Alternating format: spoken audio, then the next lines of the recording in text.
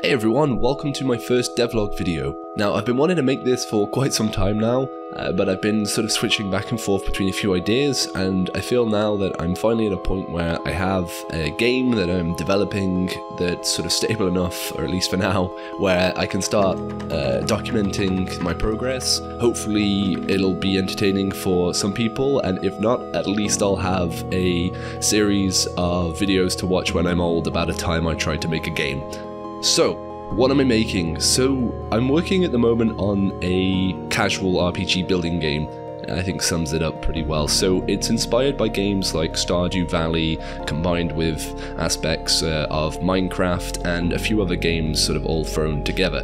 The idea is that you'll play as a character exploring this world. The world will be made of voxels, and you have to search for resources, materials, and sort of rare objects and items. And then you have sort of this plot of land similar to sort of in Stardew Valley, where on that land you can use all of your materials, resources, and things you find throughout the world to build all sorts of different things. Starting off, I should probably cover how I got to where I'm at now.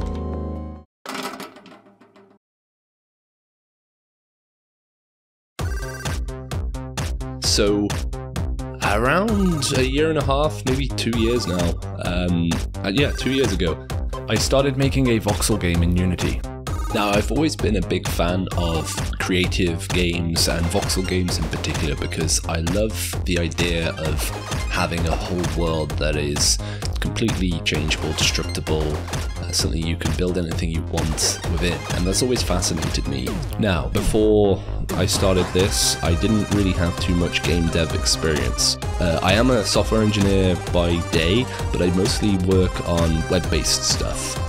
So like game development is still a bit of a sort of alien world to me, but I really enjoy it, so that's why I wanted to make an indie game. I started building this, like I said, back in the start of 2021. It took me a few months of sort of part-time work. I followed a number of fantastic tutorials. I'll link those in the description. This really taught me a lot about sort of voxels and game development in general. I really enjoyed this process, and I was really happy with the result. Now, midway through the development of this, I ended up landing a new job, so I ended up switching sort of my focus in my free time to spending sort of all of it focusing on ramping up for this new job. And game development took a bit of a backseat for a while whilst I sort of started this job, and then after that, as I began to settle into that role, I started spending my free time sort of working on game development again. So I began by sort of starting off my journey on trying to create my first game that was sort of my own. So I started by adapting some of the voxel code I'd written to create this sort of procedural island generation, and the idea was that I would create a game based around an island, very unique, I know, and yeah, so basically just adapted the voxel code so that rather than generating sort of just various land formations, it would just generate these islands in the middle of an ocean, which was really fun to work on, and I was quite happy with the result. It was, I guess, more of a, for technical exploration, it was just fun. But in terms of creating a game, I think this was probably going down a route that was far too much to work on my own, at least just in my free time. So I pivoted to a different idea. So to start off, I had this idea for a voxel-based platform game where the environment would be fully destructible and there'd be physics, and you could sort of complete these missions in a sort of creative and fun way that would be kind of different to normal platform games. So I started off working on that. I developed a basic voxel level editor. Now on the left you have a menu where you can select different blocks, and you can configure these in the code by just adding in sort of new texture references and so on, so it's quite easy to adapt. And then using these you can select different blocks, and then I can draw into the environment, which is what you're seeing here. Now, as part of this, I also worked on adding in physics. So what I'm doing here is placing down a special type of block. Textures were just temporary placeholders, so it doesn't look too great.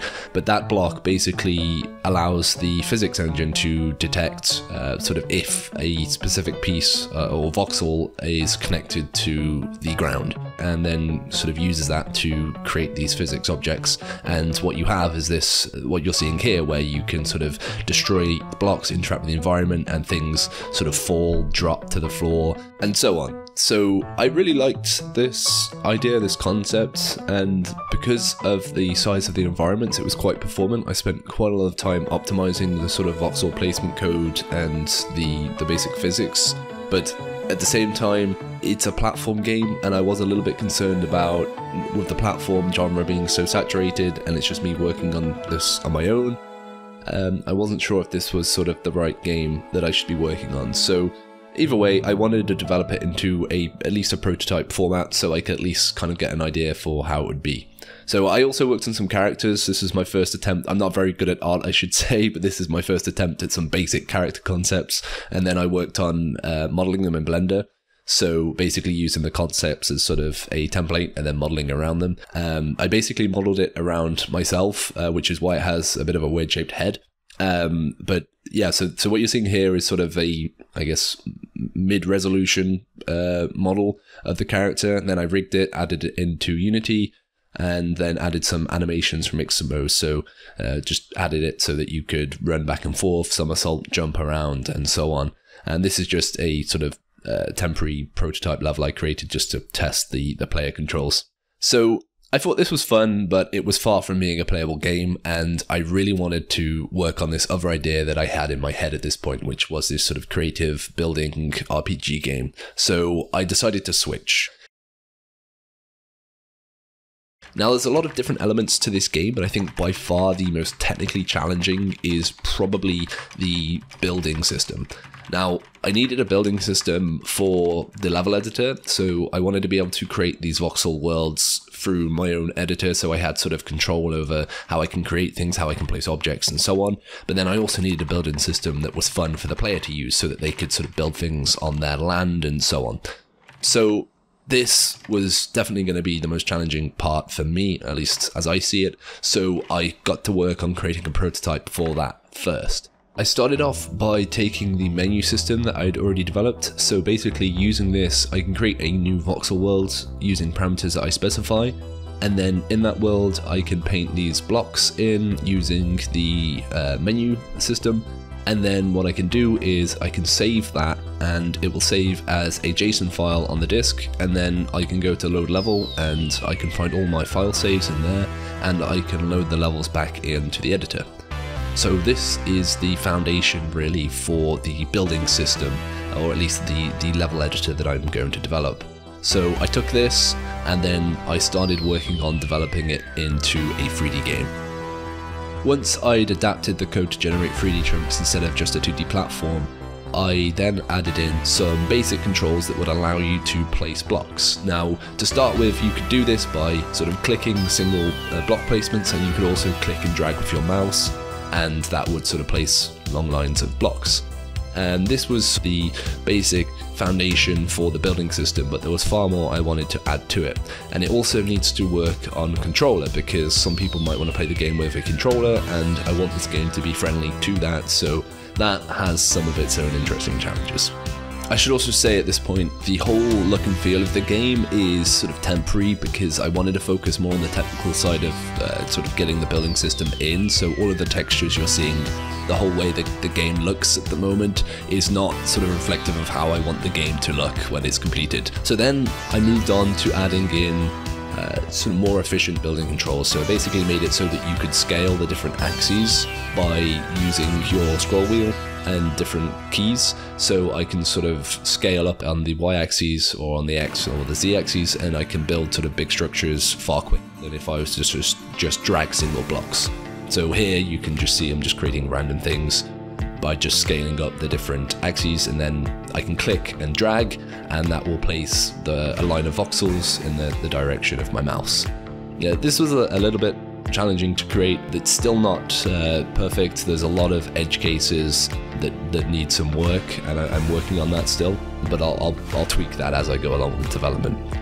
Next, I added an undo button, which is what you're seeing here. So I found that when I was trying to create things, it was getting quite annoying, because sometimes I would accidentally drag something too far and then I have to go and edit it. So I wanted to add an undo button, so I basically had to refactor some of the way I was doing the voxel editing so that it sort of worked with a stack data structure so that I could sort of push updates to that, and then I could remove sort of using the undo button, and I could also commit changes. And then once I'd done that, I moved on to making the camera controls a little bit more friendly. So if you're creating something in a 3D space, it's kind of a bit difficult when you can only see it from one angle.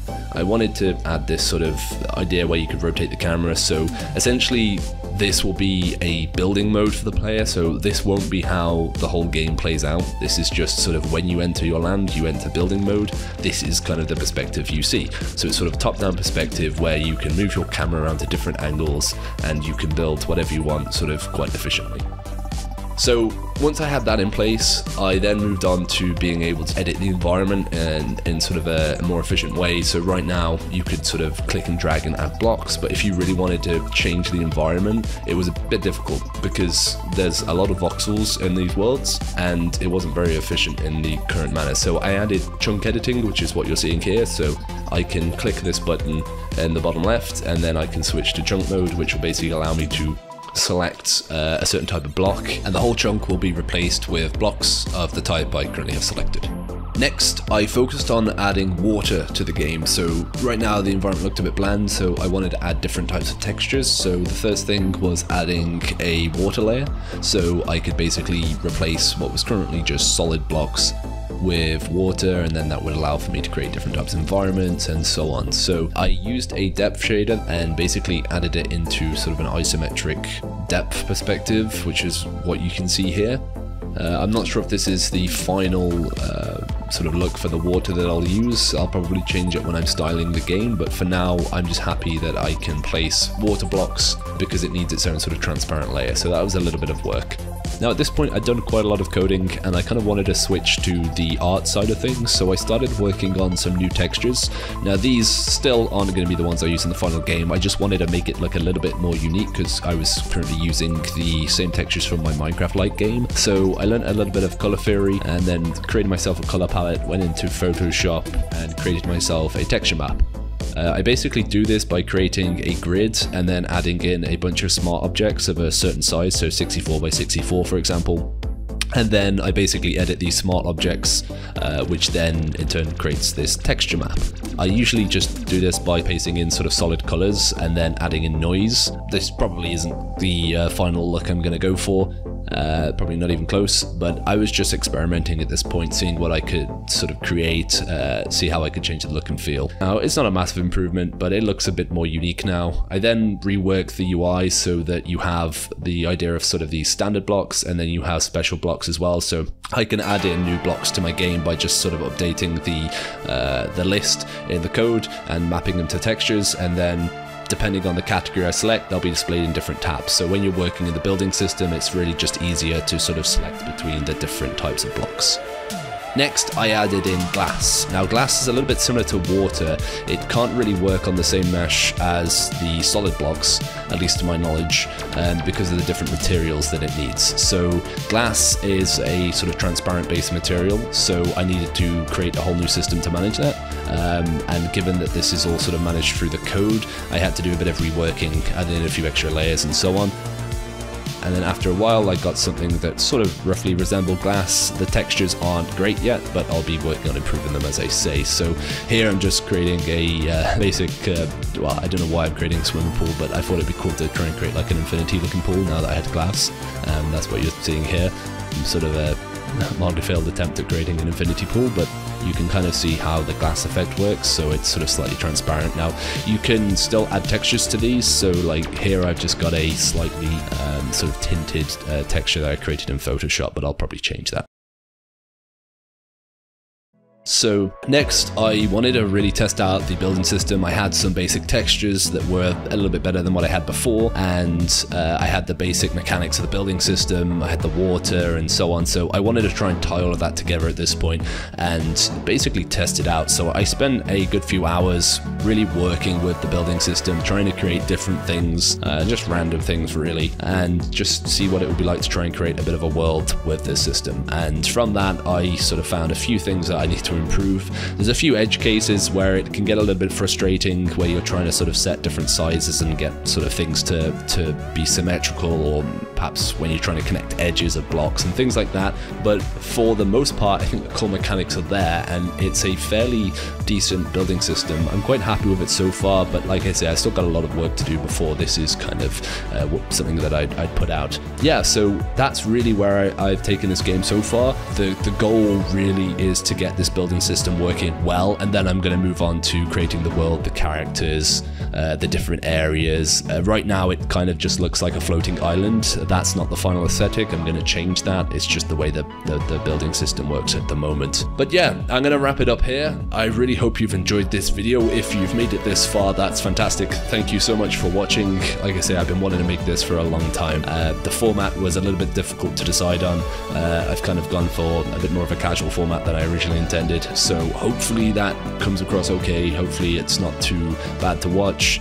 If you have watched it this far, please consider doing all the usual stuff that I'm supposed to say here, like the video, and if you want to see more, then please consider subscribing. I'd greatly appreciate that. And if you have any feedback, anything you'd like to see in the game, anything you think I should do better or could do differently, please let me know. I think community is really important when you're developing these indie games, and I'm really keen to, follow that. So yeah, thanks for watching.